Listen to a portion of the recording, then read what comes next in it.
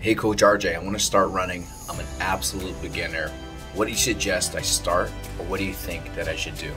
Well, first, you have to understand that running, just like everything, takes time and it's slow progress. If you've never ran before, or you haven't done it in a long time, but if you're used to Fit Club style training, then there's a simple protocol that you can follow and it's going to make it more enjoyable and less painful.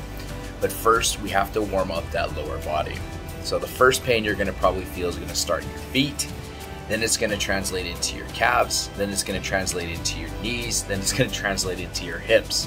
So running is a repetitive strain on the lower body, and if your legs aren't conditioned to that repetitive running and that constant impact, then you're going to be sore. Just like your very first workout, you're going to be sore.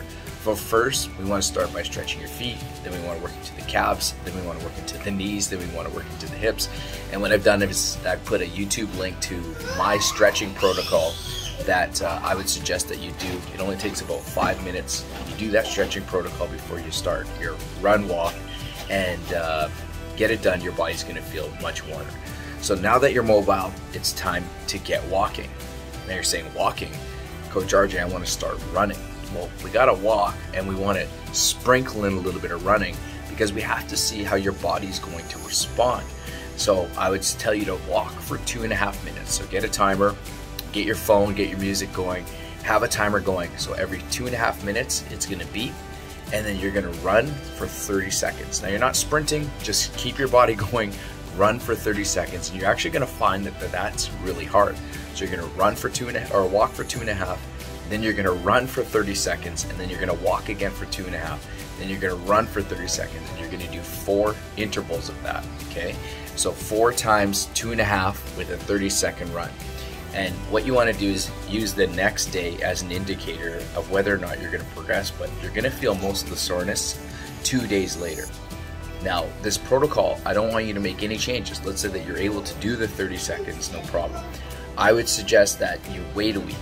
Okay, wait a week, let's see how your body feels. Do the 2.5 with the 30-second running, 4 intervals, and do it 3 times.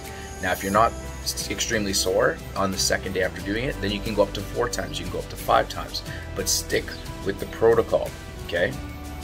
And eventually you're gonna start to increase your total time, right? So for instance, if week 1 you're doing 3 12-minute total runs, then the week after we'd go to 3 15-minute total runs, and then we want to find that desired time. If your goal is to run for 30 minutes straight, then we just have to make the adjustments as you go about.